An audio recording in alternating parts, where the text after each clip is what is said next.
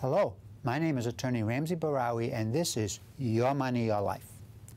Today our topic is paying for long-term care in a nursing home. First, allow me to warn our viewers that the information provided on this program is for informational purposes only. Given the generality of the information provided, do not act on the information supplied on this program until you have consulted with a competent and experienced elder law attorney. Now on to our program. I want to comment about filial responsibility laws. These are laws requiring children to be legally responsible to support their parents. Such laws vary from state to state. Massachusetts enacted a filial responsibility statute. It can be found in Chapter 273, Section 20 of the Massachusetts General Laws. Generally speaking, in a state having filial responsibility laws, a nursing home may seek reimbursement from the resident's children, as these laws hold adult children responsible for financial support of indigent parents, and in some cases, their medical and nursing home costs. Typically, filial responsibility laws aren't enforced unless your parent has to accept financial support from the government or incurs a nursing home or other medical bill that he or she has no possibility of paying.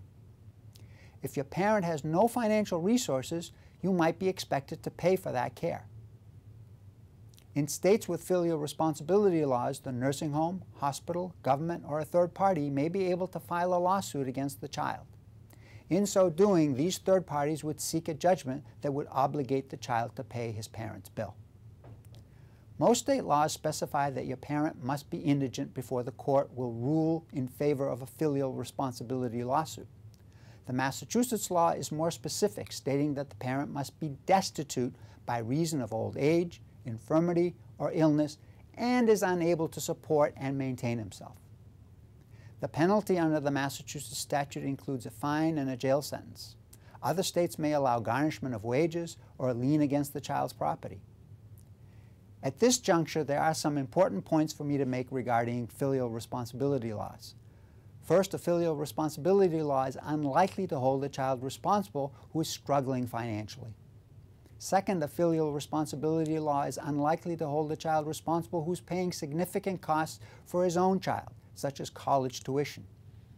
Also, if your parent abused you or abandoned you as a child, the Massachusetts law allows that the parent is undeserving of your financial support. Lastly, the filial responsibility laws do not apply to an older adult who has gifted assets and satisfied the 5-year look-back.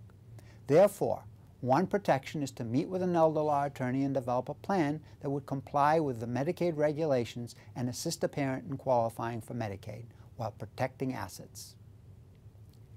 In light of the filial responsibility laws, adult children have the responsibility to clarify their parents' financial matters. In closing, the essential lesson here is to create comfort as well as peace of mind. The trick is to live for today and be prepared for tomorrow. In so doing, you will have less worry and more personal fulfillment. Instead of worrying about tomorrow, today put in place good and thoughtful plans addressing issues surrounding your estate, finances, lifestyle issues, potential future disability, and anticipated future needs. In so doing, you can then go about the business of enjoying life each and every day. That is our show for this segment of Your Money, Your Life. My name is Attorney Ramsey Bahrawy, and as usual, thank you for watching.